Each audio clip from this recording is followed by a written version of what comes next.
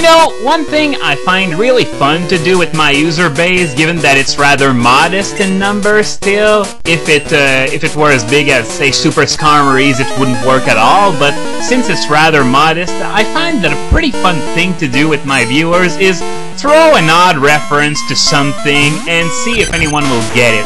I've already did so for Half-Life Full Life Consequences in the Goldenrod, but I did it again in the last video, and I am surely going to crush some spirits here by saying that I did not, in fact, come up with the what was it already? Oh yeah, the chicken-flavored dishwasher. That wasn't my idea at all. Now, I'll be honest. Usually I'm as biased against fanfiction as I am against cosplay. And I've already covered cosplay way back in the Rock Tunnel during my Red LP, but fanfiction I find is almost as bad. Almost?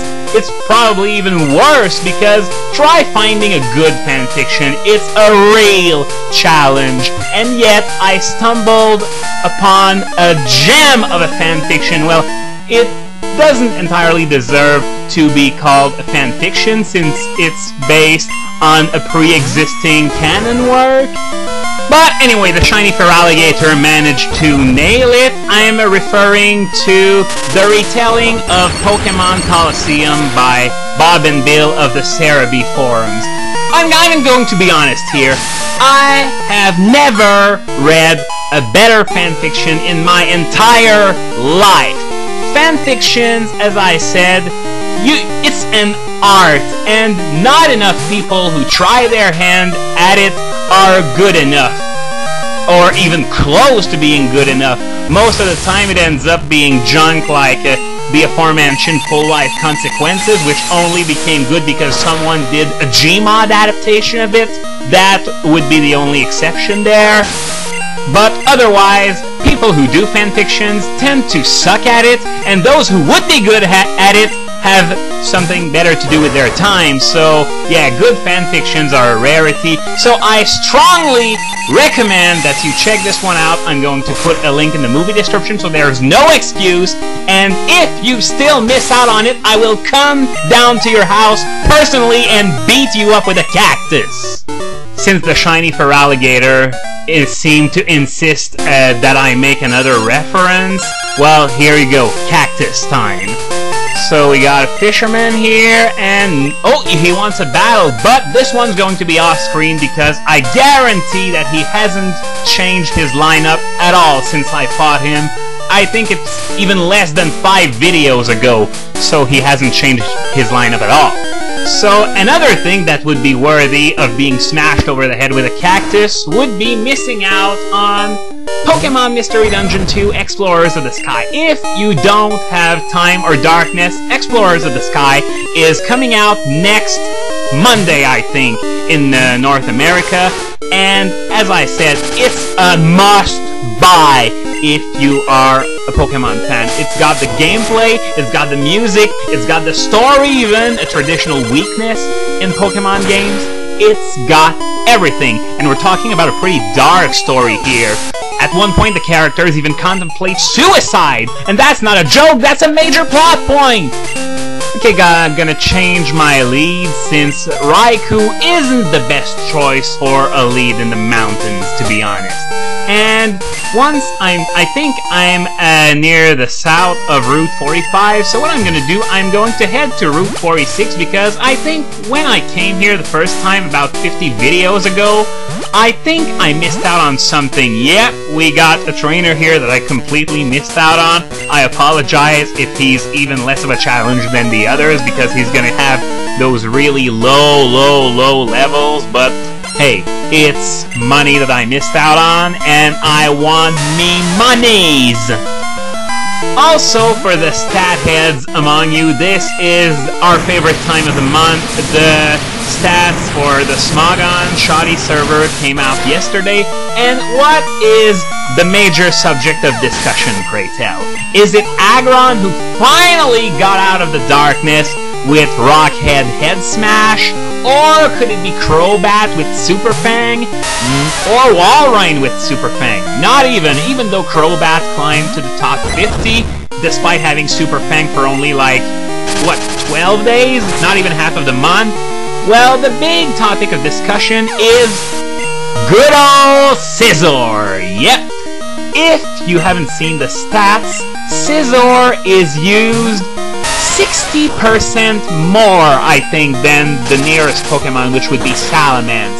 That's, I mean, 60% more! This is... wow!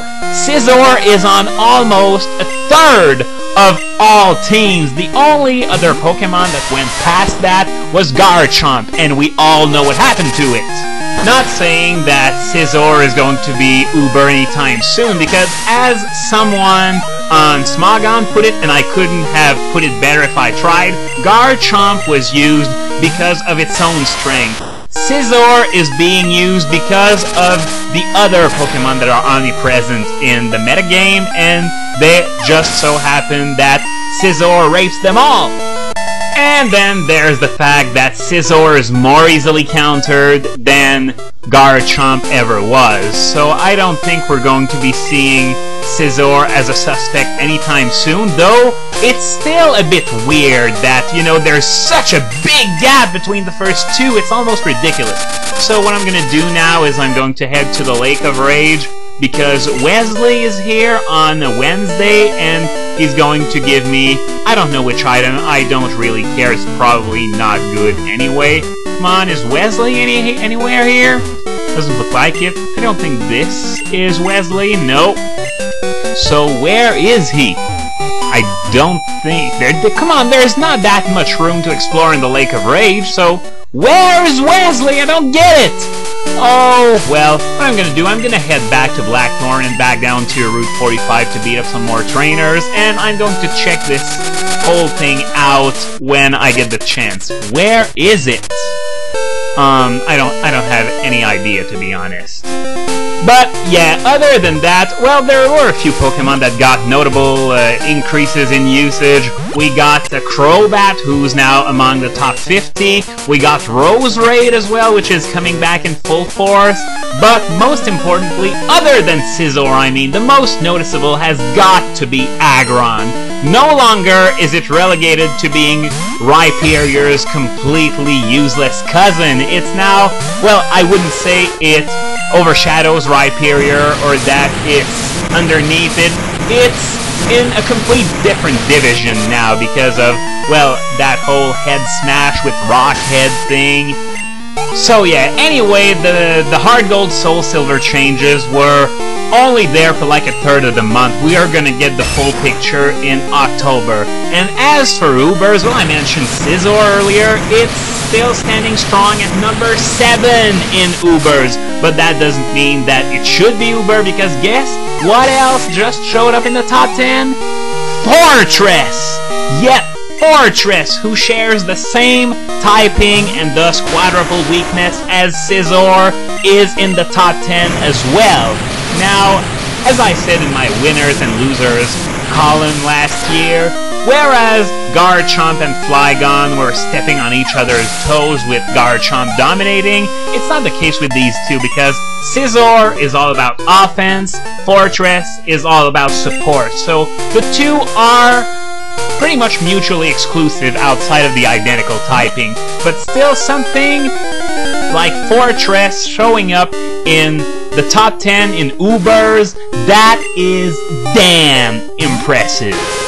I mean, to give you an idea, Donphin isn't such a bad Pokemon, but nobody uses it anymore. Why? Because Fortress does about the same thing, except so much better, and despite sharing the same typing as the number 1 Pokemon in Overused. So I'm going to check out if there is anything there. Yep, there's an item, and I'm going to stop this for now. Next video should hopefully be Mario 3 if nothing else comes up.